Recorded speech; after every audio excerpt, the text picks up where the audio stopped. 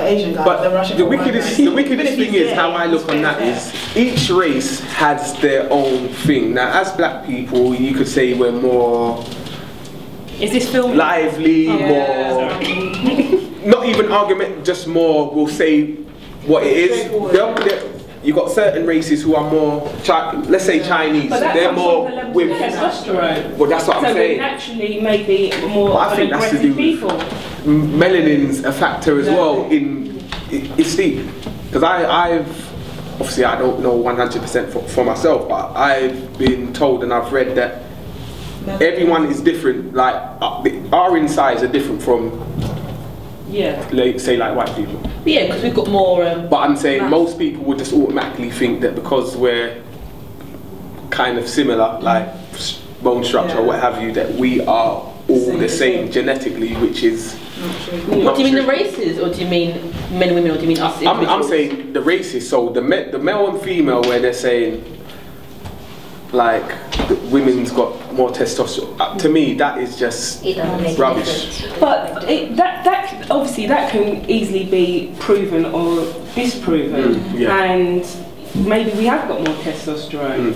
But does that, just because we've got more testosterone, or we look any different to what the stereotypical perception of what Western beauty is, does that make us even less attractive? Well, I wanted to say, like, I was talking about this the other day actually, but as a race, like black people, I mean, well, let me see, yeah, black people, non-white, you know, whoever you want to call them for today, we're more likely to look different than other races, I think, if that makes sense. Like, we'll say black children are born, and you know, all little babies look wrinkly and old or whatever, but we have distinct features from the beginning. We have different noses, different hair, you know, we get curly and whatever.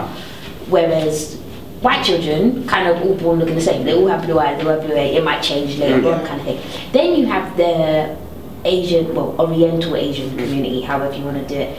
And without, yes, you're going to say, oh, they all look alike than we do. You can tell every black person apart, but if you put a Chinese, a Japanese, and a Korean person together, you can't tell. That's true. No, like, that's maybe you'll be able to find out, but I'm saying at face value, I know you don't look like me, and I know you don't look like her. But Chinese, Japanese, and Korean people all look the same. There are differences. No, there are differences. Because you've not lived with those people. That's what I'm trying to say. I'm saying as I'm face value. What do you mean initially? But then once you get to realise, then you can differentiate between. See, that's what I'm saying. Once you've been around them for a period of time, you know, if you have Korean, Japanese, whatever kind of friends kind of thing. Yes, I'm not saying that I know they have their features. I'm not saying I'm not being ignorant at all in it. I know they are different. I'm saying blank face value, you're walking down the road, you wouldn't know who was Japanese and who was, if you didn't know them personally. Non-white people say that about black people. But that's the thing, that's a lie. Face value. Thank you, that's a complete lie. I don't look like facial structure. I can never look like you. Our eyes aren't the same, our noses aren't even different, aren't even the same. The only reason we are the same is because we're black and we're women. But we don't have anything that's put together the same. We're completely different bodies. Yeah, but I don't see that. They're not picking the characteristics saying as black face. They're not trying to study how we differentiate ourselves. They're just saying that's like, you know, when you start college or when you start a workplace.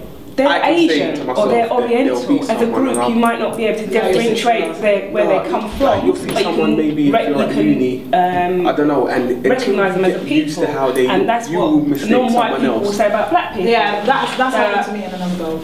Yeah, and then when you get used to them, you find that they would say that we all maybe look African when we can clearly see a Jamaican, a Nigerian, and somebody else.